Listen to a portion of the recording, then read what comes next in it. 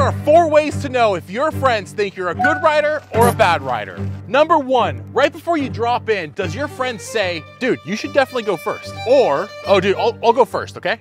Number 2, when riding new jumps, does your friend say, dude, these jumps up here are freaking awesome, you'll love them? Or, dude, so there's some jumps coming up, you can go around all of them if you need to, okay? Number 3, at the bottom of the trail, do your friends say, dude, that was awesome, man?